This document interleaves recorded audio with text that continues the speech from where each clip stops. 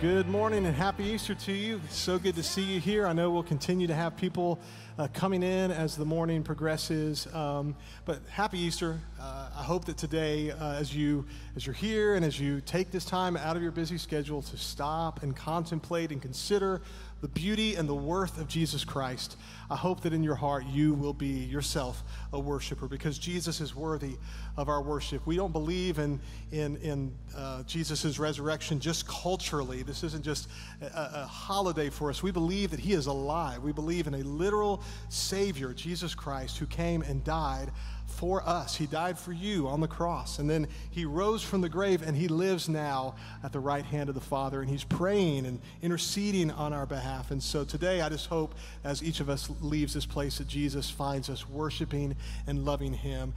So if you're our guest, that's our hope, that you will know and believe that Jesus Christ is Lord. And so to that end, let's stand together and let's begin our day by singing Matthew 28, the account of the resurrection. He is not here. He has risen, as he said. Come and see the place where he lay. And so this morning, let's come and see. Let's worship him together.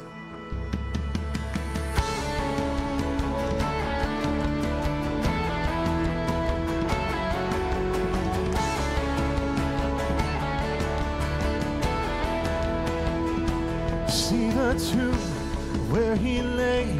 See the stone rolled away. He is risen, he is risen, he's alive. We believe that. See his hands, see his feet, touch his scars and believe. He is risen, he is risen, he's alive. Yes, he is. Oh, he's alive.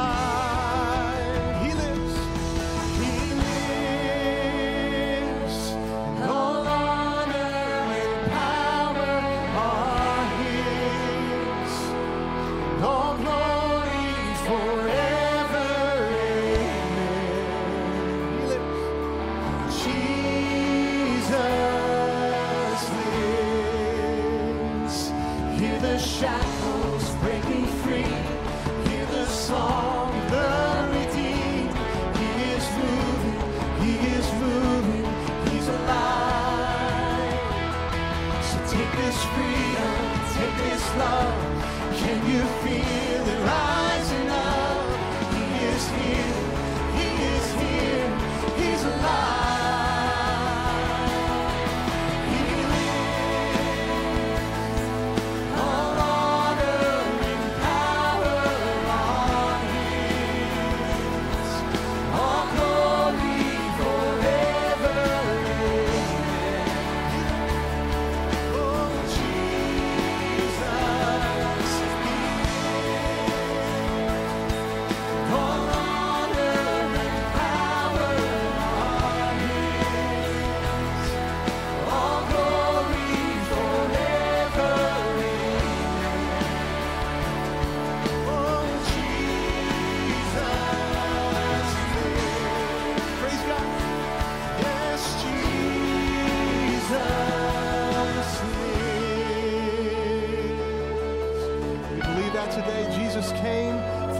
He died on a cross. He rose from a grave. That grave is empty today. Let's sing about the freedom we have in him. He took all our shame, left it in the grave. We're forgiven. Yes, we're forgiven. The work forever done, only by the blood. It is finished.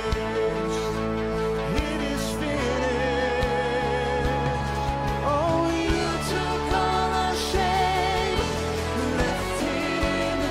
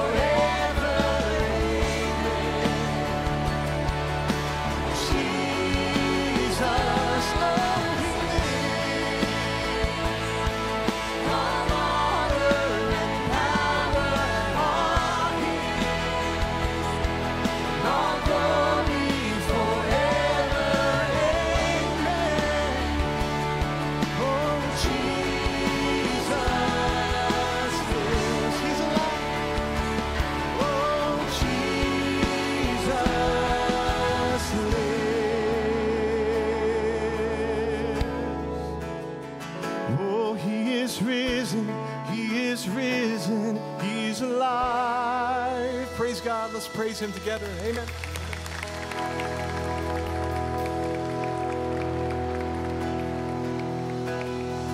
Praise God from whom all blessings flow. Praise him, all creatures here below. Praise him above the heavenly host. Praise Father, Son, and Holy Ghost. Lord, we praise. From all the dwelling below the skies, let the Creator's praise arise. Let the Redeemer's name be sung through every land by every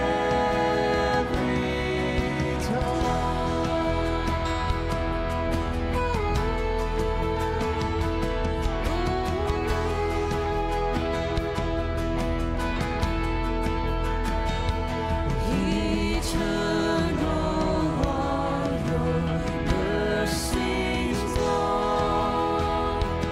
Eternal truth attends your word. Your grace shall sound from shore to shore, till sun shall rise and set no more.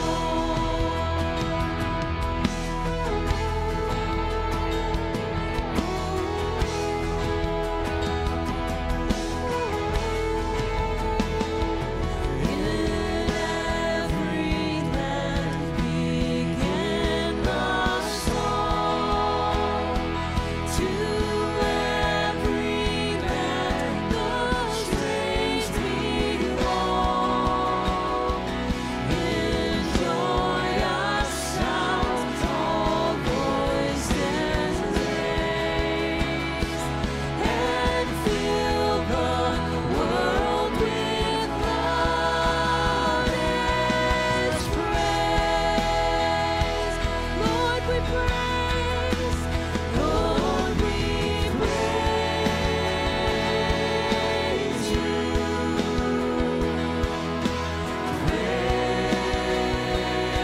Praise you. Lord, we praise you. Praise you. Lord, we praise you.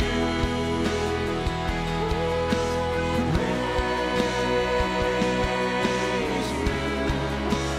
Lord, we praise you. Yes, we do. We praise you.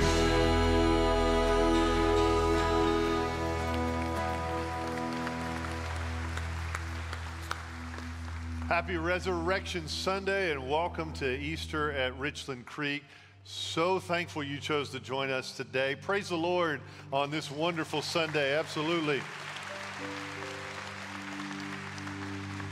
Now I'm going to ask you to do something here as we start to fill this room up. If there are empty seats in the middle of your row, could you slide in? There'll be more folks coming in throughout this service here today. But if as you are seated, just slide towards the middle, if you will. So go ahead and take a seat here for a moment.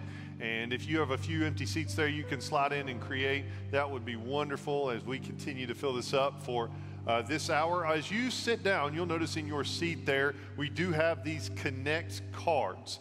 You'll see there's a pin there with it as well. And so one of the things we want you to do today is with COVID and all that's gone on, it has been a unique time to stay connected with individuals as a church, to make sure we have your information correct, and maybe it's your first time here as well. And so what we'd ask you to do, if you've been here, if it's your first Sunday, or maybe you've been here for 15 years, we'd ask you to fill out one of these cards today to make sure we have updated information. So if you'll go ahead and start filling that out right now as I talk, it's okay, you won't offend me if you're continuing to fill that out as I talk. You can also find a digital version of that inside of your worship guide today. This is a worship guide. Hopefully you picked one up on your way in. You'll even find a space for notes there in the back. But this is our worship guide for the morning. And we'd ask for you to fill those out. In a few moments, we'll pass the offering plate around, and you'll have a chance to drop those in there in our worship service today. But we're so thankful you chose to join us for Easter at Richland Creek today. And so what I'd like to do is open us in a word of prayer before we continue to worship the one who is worthy. So let's go to the Lord in prayer today. Heavenly Father, we thank you so much for this wonderful day that we can celebrate the risen Savior, the Lord Jesus Christ. And so, Lord, today we gather to bring you glory, to worship you, and to worship you as people who are found alive in Christ today. For we pray all these things in Christ's name. Amen. Would you stand and continue to sing with us today and worship the Lord Jesus, the one who is worthy of our praise?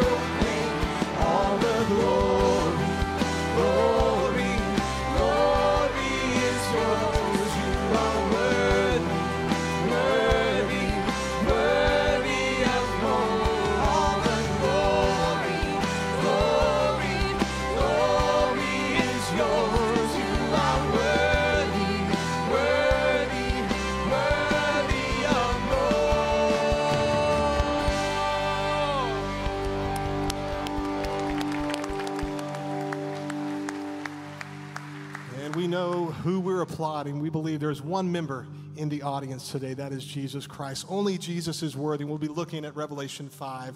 There will be a moment, there comes a moment in our future when we'll stand in heaven and no one will be found worthy, and then Jesus will step forward and he'll receive that song, worthy, worthy, over and over for all eternity. Can't wait for that day to come. What a joy that will be in our hearts to see him lifted up and magnified. So again, if you're our guest, just want to sort of give you some context for what we're about to do. Usually every week we receive an offering as part of our response to the message. God speaks to us, and we give. We give our hearts. Sometimes as the plate passes, we give our offering. This is not a fundraiser. This is simply an act of worship to the Lord. Jesus bragged on the widow who gave the smallest amount of money. And so we're not giving to Richland Creek. We're giving to Jesus. If you're our guest, we don't want you to feel at all obligated to put money in the plate as it passes. That's not our intent. This is simply an act for our members to demonstrate worship and obedience to Jesus Christ. As that plate passes, as we sing the psalm, if you filled out that card, we'd love for you to put it in there. If you don't get a chance to do that at the end of the service, you can give that to one of our ushers on the way out. But as we continue to sing, we're going to sing an age-old song, Because He Lives. We can face tomorrow. We have hope because of Jesus Christ. And so let this truth settle over your heart. Let him be your peace and your hope in life.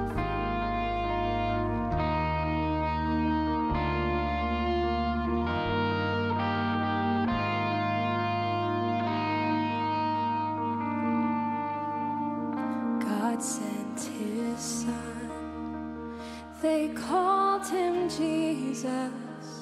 He came to love, heal and forgive. He bled and died to buy my pardon. An empty grave is there to prove my Savior lives. Because he lives, I can face tomorrow.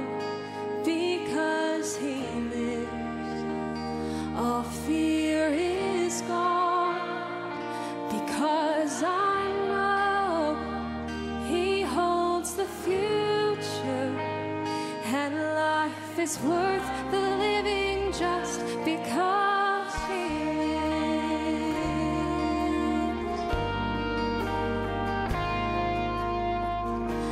sweet to hold a newborn baby and feel the pride and joy he gives, but greater still the calm assurance this child can face uncertain days because he lives, because he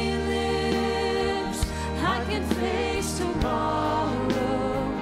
Because he lives, all fear is gone. Because I know he holds the future, and life is worth the living just because he lives. Oh, because he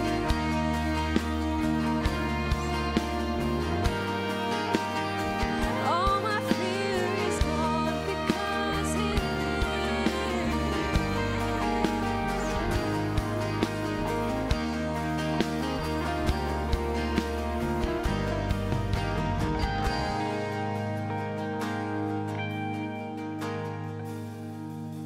And then one day I'll cross that river.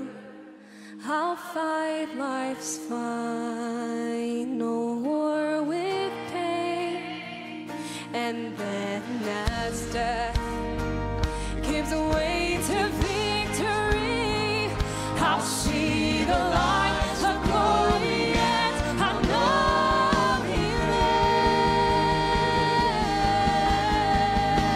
lives. Because he lives, I can face tomorrow. Because he lives, all fear is gone.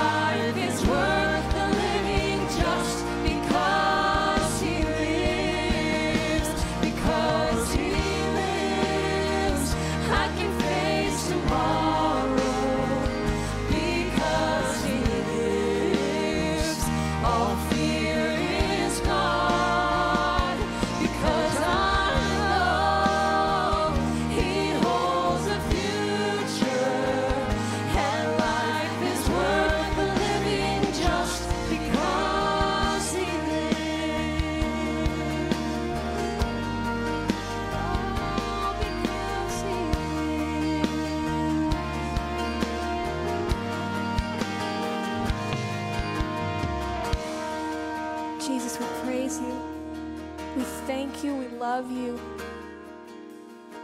Jesus, we thank you that you would come and die for us, to pay the penalty for our sin, and then you would rise again and defeat sin and death forever and ever. Jesus, we cannot thank you enough. We cannot give enough to you. But Lord, you love us anyway. So Jesus, just take our hearts today. I pray that through Pastor Mike's message, our hearts would be open to hear from you. And just help us remember that because you lived and because you died for us, we can have life eternal with you. I pray this in Jesus' name. Amen. You may be seated.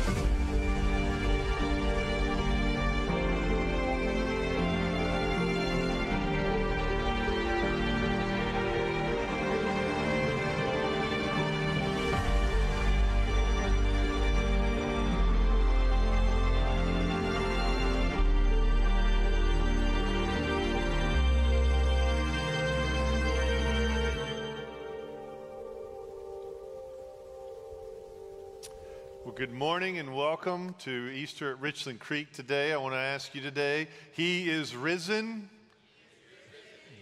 He is risen. Amen. It's so good to see all you here today. If you are a guest, we're so thankful you've made this a priority to be at worship with us today and that you feel welcome today at the Creek. And so I'd like to ask you, if you have your copy of God's Word with you, would you turn to Revelation chapter 5. Revelation chapter 5. Now, maybe you didn't bring a Bible today. We will be looking at it. I'll be reading from it, talking about it. So if you'd like to interact with it, most of you have a smartphone that you can pull up the internet and go right to, and here's what I want you to do. Type in Revelation 5, and the version of the Bible that I'll preach out of is the English Standard Version.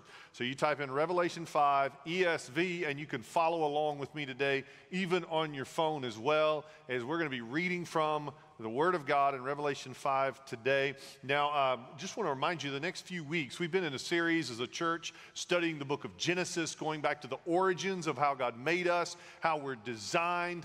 And then the next few weeks, next 3 weeks, we're going to spend looking at the family.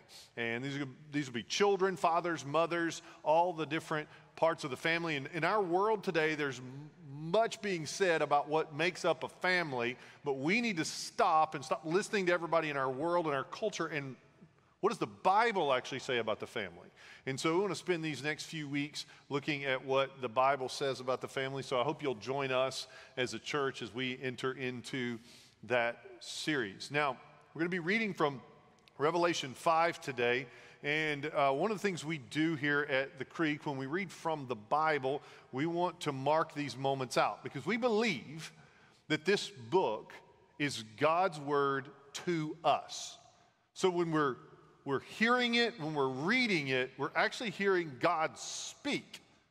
And so when we do that, we want to mark this moment as we read it as a moment to hear what God has to say to us. And what a wonderful passage here. It's a dramatic one in Revelation 5 for us to read. So the way we mark that out is we stand. So if you would you please stand in honor of the reading of the Word of God? It's our way of marking these moments to hear the Word of God. And as we do that, I want you to picture this scene.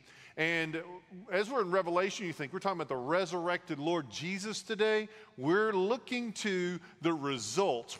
What happens? Now that Jesus is risen from the dead, what does that mean for us today? And we'll see the impact of that right here in Revelation 5, beginning in verse 1. The Word of God says, "Then I saw in the right hand of him who was seated on the throne a scroll, written within and on the back, sealed with 7 seals.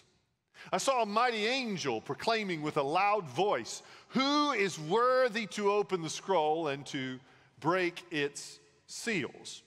No one was in heaven, on earth, or under the earth was able to open the scroll or to look into it. So I I began to weep loudly because no one was found worthy to open the scroll or to look into it. One of the elders said to me, "Weep no more. Behold, the Lion of the tribe of Judah, the Root of David, has conquered so that he can open the scroll and its 7 seals." Between the throne and the 4 living creatures and among the elders, I saw a lamb standing as though it had been slain, with 7 horns and 7 eyes, which are the 7 spirits of God sent out into all the earth. He went and he took the scroll from the right hand of him who was seated on the throne. And when he had taken the scroll, the 4 living creatures and the 24 elders fell down before the Lamb, each holding a harp and golden bowls of incense, which are the prayers of the saints.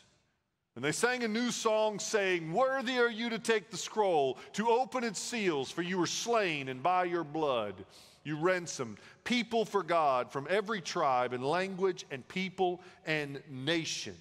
And you have made them a kingdom and priests to our God, and they shall reign on the earth." Let's go to the Lord in prayer today. Heavenly Father, on this Easter Sunday, we gather to put our attention and our affections on the Lord Jesus. And may you just for a moment give us a glimpse of what worship is like around the throne of the resurrected Lord. Lord, we need that today.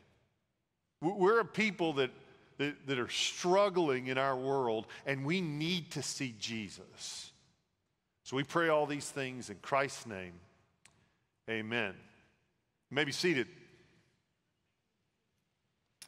Several years ago, it was one day my wife wasn't feeling very well. She called me at work, said she was feeling lightheaded. So I came home from work, came to the house, and was checking on her, and she said she continued to feel more and more lightheaded. So we got concerned, and so we decided we were going to take her to the hospital to get her checked out. Now, before I jump to tell the next part of the story, I want to tell you the ending. She was fine. Everything worked out okay. And so this story is one of those that you don't laugh on the day of, but you can laugh a little bit looking back at it. So she's not feeling well, a little bit lightheaded. She's at the house. She comes downstairs. She's on her way to the car. I said, "Babe, let's get to the car." And she gets about halfway down to the car. She sits down in a chair, and she looks at me, and she says, I don't think I can make it to the car. I think I'm going to pass out." And then one of these moments as a husband that I'm not terribly proud of, I decided to come up with some great advice. I said, "Hey, we should probably go for it. Like you can get up, let's make it happen." Just, no, I'm going to pass out. We'll be fine, right? So my wife stands up, she takes a step, passes out just like she told me she would. I reach out, I grab her, right? Now, what you learn in this moment, just tell a bit about Candy. She's a nurse. And now I'm a doctor, but I'm not that kind of doctor. If she has questions about the Trinity, I can be helpful, but in this moment, I'm not so helpful. So I'm holding my wife there, and I'll never forget the moment. So I'm standing there, and I promise you, honest before the Lord, I said to her, I said, "Babe, I need you to wake up so that you can tell me what to do right now with you." Now, she eventually came to, and everything worked out okay, but I had a moment where I thought I need someone to come and fix the broken problem that I don't feel like I can fix. And we step into Revelation chapter 5 here, and there's a scene at the throne room of God where we see a broken problem. This world is broken, and there's a search for who might be able to fix this problem. Now, I don't know how you come into Easter Sunday today. I don't know if you've had a great morning so far or not, but I do know this. Every single one of you here in this room has a struggle in their life right now. Right now in your life, you got some stuff going on. And it's because we live in a broken world. Sin has broken this world, and it may not be directly because of anything you did. It might be because of things other people did. It might be for things out of your control. But from the moment that sin stepped into this world, we have a problem, and you feel the effects of that today. And there's a sense of, where can I go to fix my problem? Where can I go so that these things might be made right? And I want to point you today, and I think this is right for us on Easter Sunday, to put our affections and our focus on the risen Savior, the Lord Jesus Christ. The same way he's the solution in Revelation 5, he's the solution for you today, because the risen Christ is the one who makes us worthy before God himself. He's the one who fixes all of these problems. I want to show you this because I believe that what you need today is not some other person to step in and fix things. In this moment in your life where you feel like things are broken, you need Jesus to fix them. And the way you do that is by just looking to him in worship. So I want you to, as we walk through, I'm going to give you some things to take notes with. I know that you have a pen today because we put one in your seat. If you were to grab one of our worship guides, in the back of it today, you'll find a place to take notes. I'll give you some things to write down if you'd like to write them down today. Here's the first thing that I want to point to in Revelation 5 for you, is that we hope in his plan to make us worthy.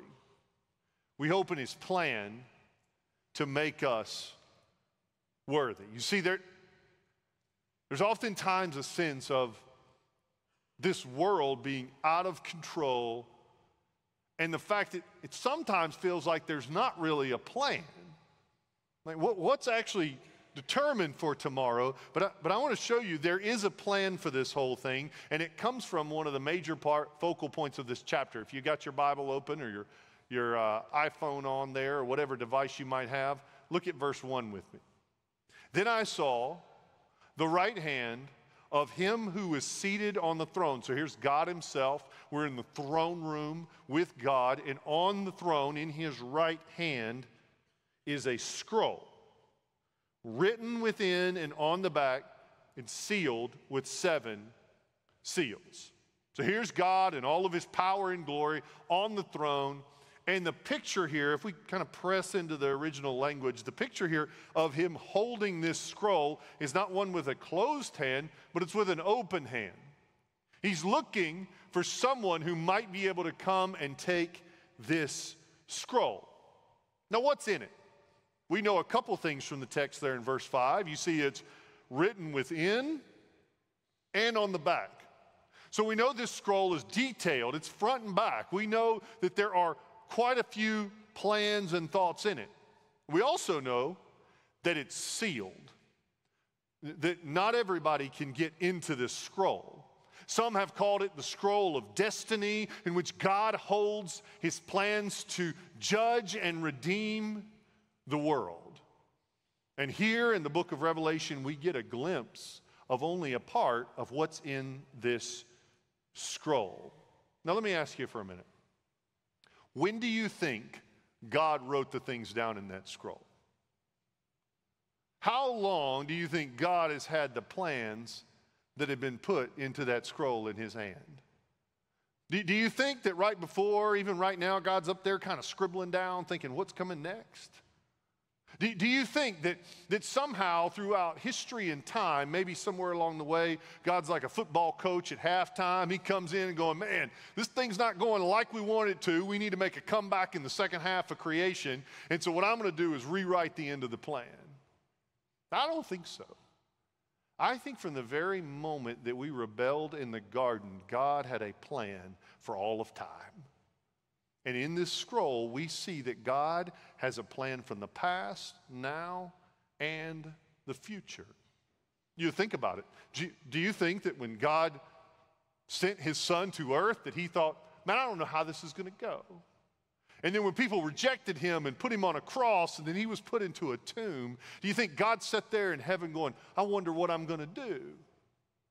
Or do you think God knew the entire time that on the third day after his death that he would rise again and become the Savior for all of mankind?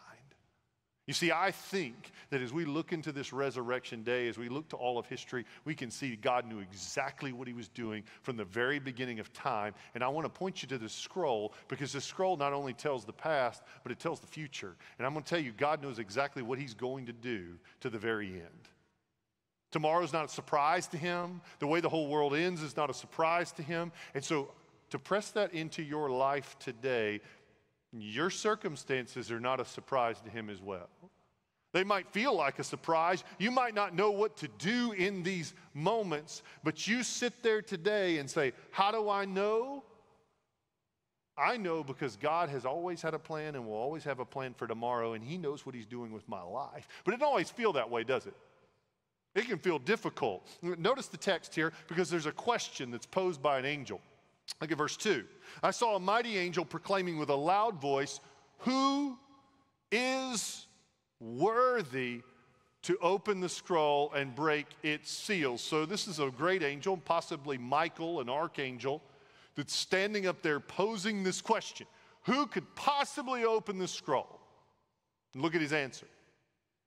And no one in heaven, on earth, or under the earth was able to open the scroll or to look into it. There's a sense this is like Thor's hammer that you want to walk up and see who could pick the thing up, right? And no matter which one of us walks up to this scroll, neither me nor you or the best person you've ever met, none of us is worthy to open this scroll. Because sin has entered into our life, separated us from God. It's created a problem. We can't walk up and open this scroll. There is a question that's posed. Can anybody step in and fix what is broken? So think with me for a moment. The scroll is the unfurling of the ending of time, how God takes creation and he makes things right, how he fixes our broken problems. If nobody can open the scroll, God never fixes our problems. So John feels it. Look what he says here in verse 4. He says, I began to weep loudly because no one was found worthy to open the scroll or to look into it. So John starts to cry. And we're not talking about the little sniffles or just a little crocodile tear coming out. This is a sobbing. Like Jesus when he looks over Jerusalem and he cries. This is Peter after he betrays Jesus and it breaks him down. This is a broken sobbing saying, Lord, I don't know how this is going to work out if the scroll can't be opened. The hope I have from this broken world being fixed is not going to come about if nobody can open this scroll. Now let me press that down into your world today. You might feel as if there is no hope of someone that can fix the brokenness in your world. Maybe those are the tears that you cried this morning when you woke up. Maybe this past week or past month, maybe there aren't tears, but internally there's this anxiety, depression, struggle inside of you that is building up because you look to this world and you think, how in the world is anybody going to fix the problems that I face? But what I want to point you to today is there is hope in the midst of your tears. And your tears are the tears that a lot of other people have cried. You're not crying alone. Think about throughout the Bible, from the Israelites who wandered through the wilderness looking for someone to deliver them, to the Babylonian captivity where they were looking to go back to Jerusalem, or the early Christian church martyrs who were looking for a day when God would deliver them. We're a part of a long history of people that have been waiting on God to make this world right. We all yearn for it to be made right. So how will it be? So the scene develops the problem, but there is a hope in this. Here's the second thing I want you to write down, is we trust in his prophecy to make us worthy. There is a promise of how he's going to do this. So today you need to start trusting in what he said he would do. Remember the scene? We're in the throne room of God. God is on the throne. There's a scroll in his hand. They're looking for someone to open the scroll. The Spirit of God is in the room. Each person of the Trinity is there, but now the Son, the Lord Jesus Christ, is about to take center stage. Look with me at verse 5. And one of the elders said to me, weep no more. Stop crying.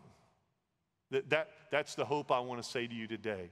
You can stop the despair and the crying because of the hope found in Christ. You see, the risen Christ can take away your tears. He can bring you hope in the midst of pain and struggle. The scene here is of the one who can fix it. He says, don't cry, because in the middle of the throne room is someone who can fix it. Look at verse 6. And between the throne and the four living creatures and among the elders, I saw a lamb standing. So there's the throne of God, there's these four living creatures, and there's the elders. And in the middle of the throne room is a lamb standing. So I want to talk about the lamb for a moment.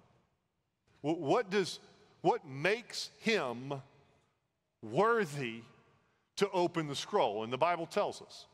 Look there in the text. He gives us a description.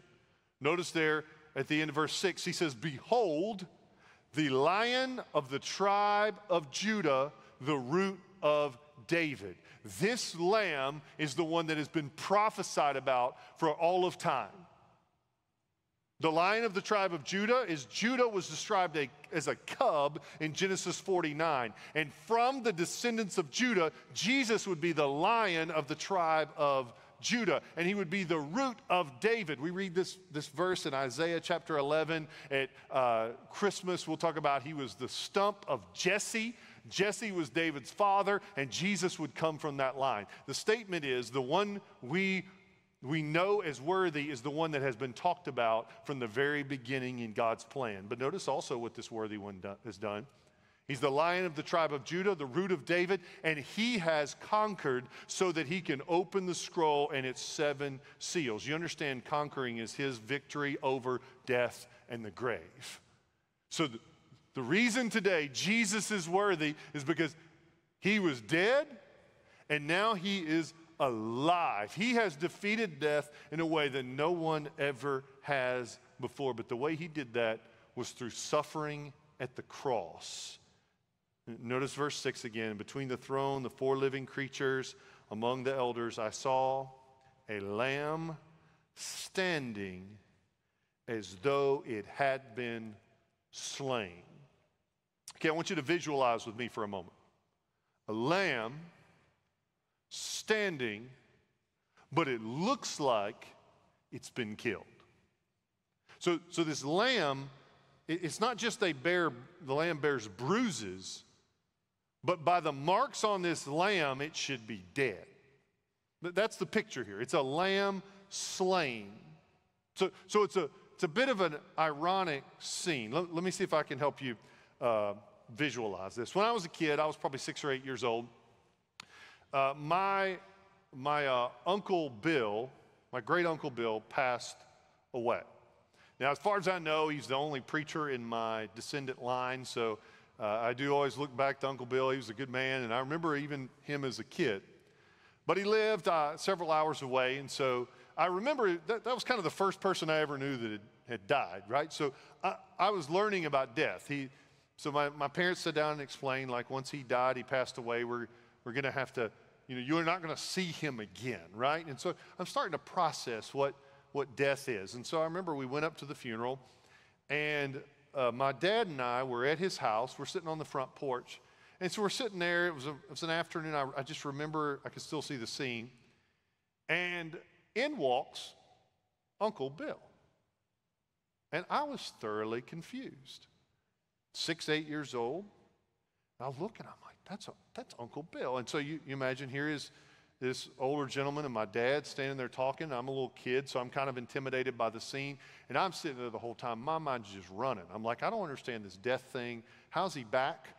He shouldn't be back. And so the whole time, my mind's going. So I finally get enough courage. I go up to my dad. I whisper in his ear, and I was like, Dad, I thought Uncle Bill had passed away. And then I learned that Uncle Bill had a twin brother that was an identical twin, looked just like him. It had terrified me. I thought I had seen a ghost. And so in that moment, I was pressed to think, who I thought looked like he should be dead, was standing in front of me. And in the middle of this throne room, this lamb who was slain, one who should be dead, the Bible says, was standing. Not laying down, not in a grave, but this lamb who was slain for you and I was standing in the midst of the throne room. That's the picture here, right? He is the one who has conquered death. He has gone to the cross, and he now stands in the midst of this throne room. And then I'll show you the last little descriptor phrase here. Look what it says. He has 7 horns and 7 eyes, which are the 7 spirits of God sent out into all the earth. So the picture is of horns. This lamb now has horns like a ram. It's a picture of power. The picture of Jesus being all powerful. And the 7 spirits are the picture of the Spirit of God. Jesus is all present. He is present everywhere. So let me paint the picture. You walk through the Bible study with me for a moment. Let me paint it again for you. We're looking for one who is worthy. We're looking for one who is able to open the scroll. And the Bible says, here is one who has been prophesied about from the beginning of time. Here is the one who was slain for your sin, has conquered death, now stands in the midst of the throne room of God, is all powerful and all present. This is the sacrificial Lamb of God who emerged victoriously over the grave and is the one who is worthy to take the scroll.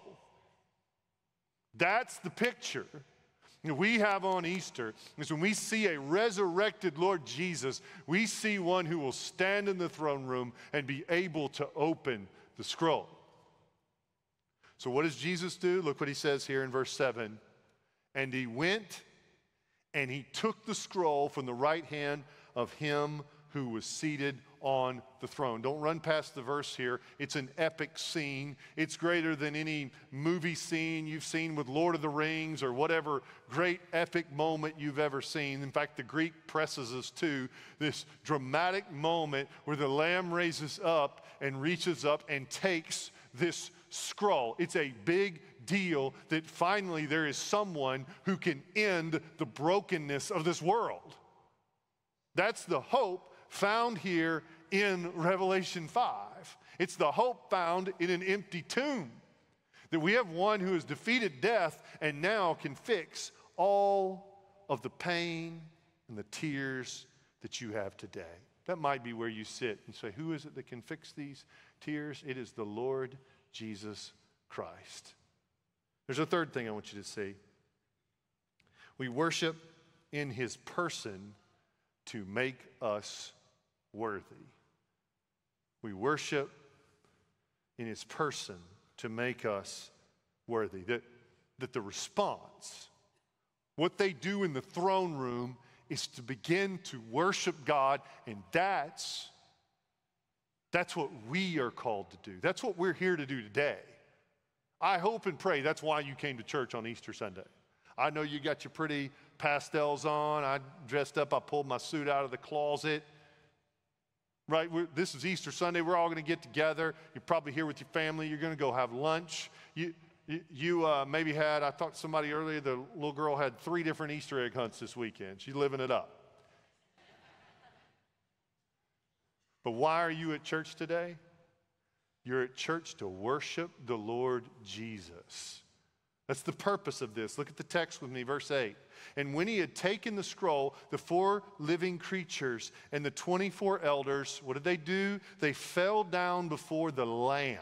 So all 28 beings, created beings that are sitting around this throne, begin to worship the Lamb of God. Each holding, look at the symbolism here, each is holding a harp and golden bowls full of incense, which are the prayers of the saints.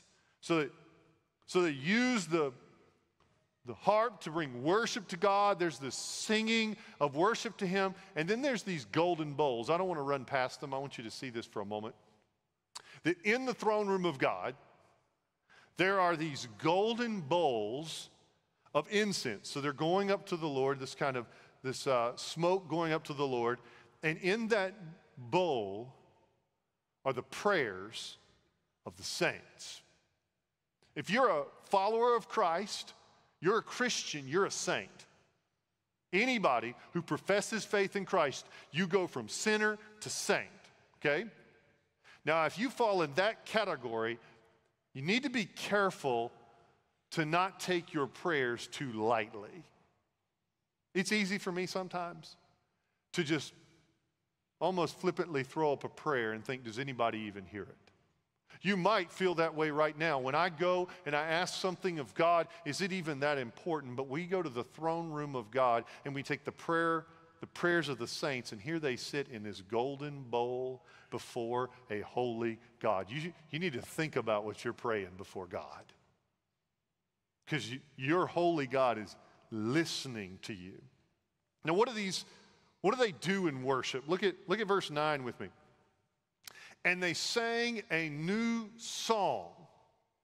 So here before God, in all of time, they're singing a new song.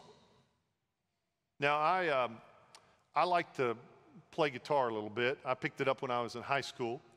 If you've ever played guitar or played an instrument, you'll learn something about popular music. If you learn 4 chords, I'm serious, 4 notes, 4 chords, you can play almost every song that exists on the radio. I mean, you really can. You could go from one song to another. They might be in a different key or a different order, but 4 chords can cover almost every song you listen to out there. Now, it may sound new to you because they found a different little, effect to put on it, but those songs are the same 4 chords over and over and over again. And you might think, after listening to all that music, is it possible at the very end of time, when we stand before the throne room of God, is it possible to sing a new song? Absolutely. Because every single day that you wake up and the grace of God puts the breath in you, you have a reason for a new song. You see, the Bible says his mercies, every single day you wake up, are new every morning. And so why, if his mercies are new every morning, are you not ready and willing to sing a new song to him every day? So here, around the throne, a new song comes out to bring worship to Jesus Christ, who is truly worthy of our worship. Now notice who's there around the throne. Worthy are you to take the scroll and open its seals, for you were slain. By your blood you ransomed people for God. And notice who these people are. They're from every tribe and language and people and nation. All the strife we have between nations, between races, and between peoples, gone right here. We're all around the throne of God together. You have made them a kingdom. We're united together in the kingdom of God, and priests to our God. That's what we'll be. And they shall reign on the earth. You see the purpose of this entire act, what has happened here from the Lamb of God when he takes the scroll, everybody responds in worship. That's the entire scene. It's to stand and say, Jesus Christ is worthy to take the scroll. You see, that's what happens in this throne room, and I'll press it into your world today. The tears you cried last week, the answer to those tears is to point your focus and attention and your eyes to Jesus. That's what fixed John's tears. When he saw the Lamb of God, that's what changed his pain, because he knew someone was there to fix what is broken. So what do you need today on this Easter Sunday to fix what is broken? You know, I enjoy singing, but I'm not very good. I mentioned earlier I like to play guitar. The best part about a guitar is I can tune the guitar. I cannot tune my voice. It is just bad. And some of you can relate in the room. Anybody else in here a bad singer with you? You know, you with me? And I'm just not very good. But one of the things I've learned about music is music has a way about igniting the soul. When you sing something, it brings life to it for you. And I know, I've been in church long enough and seen enough people to know a lot of times we don't sing. We look up front, we think, folks up front, they sing pretty good, and I'm just going to let them keep doing it, right? But what I'd like for us to do today is maybe to end a little bit different. I'm going to ask you, if you would, I'm going to ask you all to sing as we close our time together. I think it's the proper response to Revelation 5 and the risen Christ. That if we truly have come in contact and put our affections on the one who is worthy, then our hearts and our desires ought to want to sing and bring praise and call him worthy. Just a few years ago, a guy named Andrew Peterson wrote a song called Is He Worthy? He took Revelation 5 and he put it into song for us. It's a beautiful song. And it gives us an opportunity as a group and a people to declare that together, to say that. And I want to say this to you today. What your soul needs more than anything else is to see and sing about the worthiness of Christ. It's what you need today. And maybe you're here today and you know that you're not a believer, and you know, as we've talked, you're like, I'm back in church for the first time in a long time. I need to turn my life over to God. I know I'm not in the right place. What we're going to do in a moment, we're going to sing. There'll be pastors down front, like you may be used to in church, that are here, and they'd love to pray with you and receive you if that's what the Lord's doing in your heart and your life. That's an open invitation to anybody who wants to say, I need to know that, Lord Jesus. But what I want us all to do today is respond with singing. So I'm going to ask the worship team to come back out. We're going to do this a little bit different today. I'm not going to pray to move us to this next section, because what I want you to do is, as you have heard the scene of Revelation 5, I want us all to sing about it. And maybe in these moments, the Lord will give us a glimpse of what it's going to be like before his throne room as we declare he is truly worthy. Now, one of the things I want to do is to read a few verses. So what I'd like to ask you to do now, before I do that, would you please go ahead and stand? What I'm going to do is read from Revelation 5, the rest of the chapter. As I read it, maybe what you need to do is close your eyes, and I want you to imagine what the scene would be like. And then let us take a moment to declare he is worthy through song. So I'm going to begin reading Revelation 5. We'll start in verse 11. I'm going to work my way down through the chapter. As I do that, I want you to visualize this, and I want you to imagine what this moment would be like. Then I looked, and I heard around the throne, and the living creatures and the elders, and the voice of many angels, numbering myriads of myriads and thousands of thousands, saying with a loud voice, "Worthy is the Lamb who was slain to receive power and wealth and wisdom and might, and honor and glory and blessing."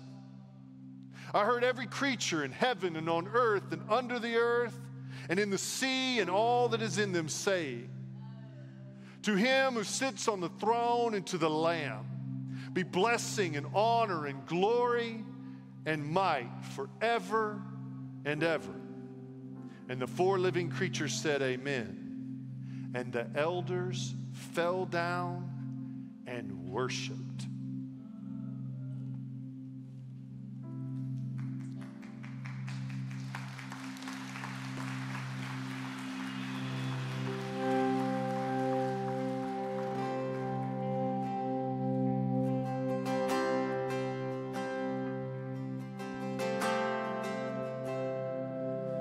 Do you feel the world is broken?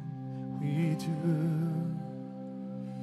Do you feel the shadows deepen? We do. But do you know that all the dark won't stop the light from getting through? We do. Do you wish that you could see it all made new? We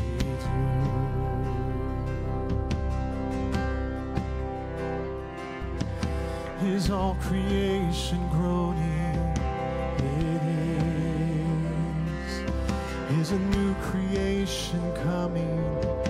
It is the glory of the Lord to be the light within our midst. It is it good that we remind ourselves of this? It is.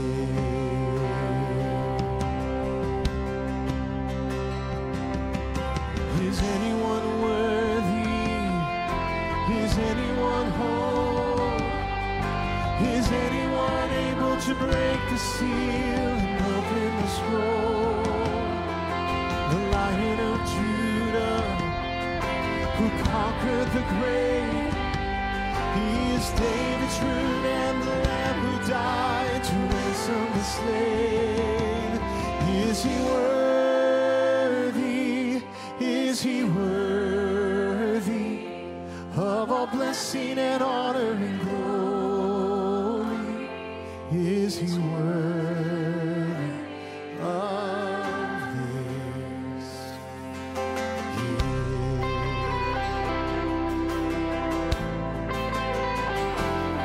Does the Father truly love us? He does. Does the Spirit move among us? He does. And does Jesus, our Messiah, hold forever those he loves? He does. Does our God intend to dwell again with us? He does. Is anyone worthy? Is anyone whole? Is anyone able to break the seal and open the scroll?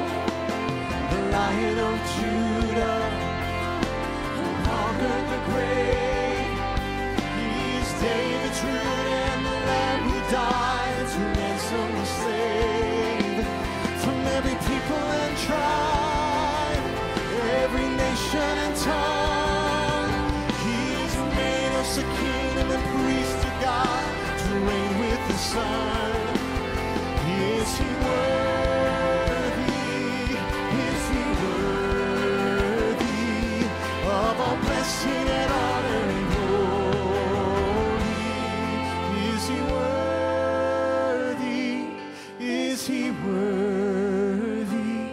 Is he worthy of this?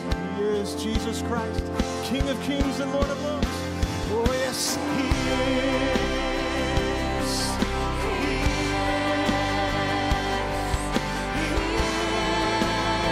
is. Oh, he is worthy. He is worthy of all blessing and honor and glory. He is worthy